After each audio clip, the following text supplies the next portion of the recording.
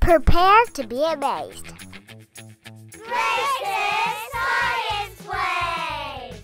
Hello, welcome to Grace's Science Place. We're going to do a really fun experiment. You'll need a glass baking dish and some dry erase markers, any color you want.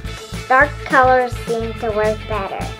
Okay, let's draw. We drew a stick man with a chocolate chip cookie. You can use the dry erase markers to draw whatever you want.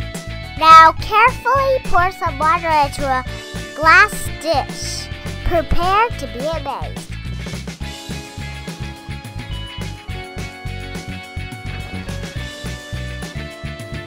A little more, a little more, a little more. It's arriving! Oh! Oh, he lost all his chocolate chips. Don't be sad, little man. And his mouth floated away. Gross. Yep, you broke him. Is that ink? That's the watery. So how does this work?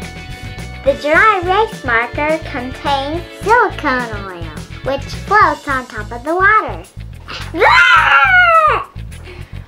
The ink will not dissolve in the water because water is polar and the dry eraser marker is not polar.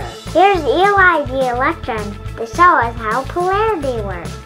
Water is 2 hydrogen and 1 oxygen. Hey look, it's Eli the electron holding the water molecule together. Whoa, we're getting pulled toward that oxygen. The oxygen pulls us all towards him, which makes him just a little more negative. This makes the water a polar molecule. In a polar molecule, the charge is not evenly distributed. In a non-polar molecule, the charge is evenly distributed, as you can guess. Like dissolves like. Polar liquids dissolve other polar substances. Non-polar liquids dissolves other non-polar substances. The ink dissolves in rubbing alcohol, but not water.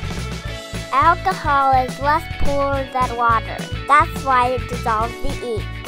Kids, never play with rubbing alcohol. Acetone is less polar than water. So nail polish doesn't dissolve in water, but dissolves in acetone. I'm making a better pony. There.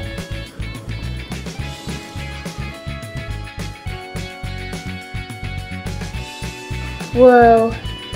Look, my pony is fluttering away. I survived. See, my pony is fluttering away and it's destroyed. It's all scrambled up. Just made a scrambled pony. It's just for fun. I can make it more scrambled. Let's try something a little simpler. Ooh, how is it gonna float?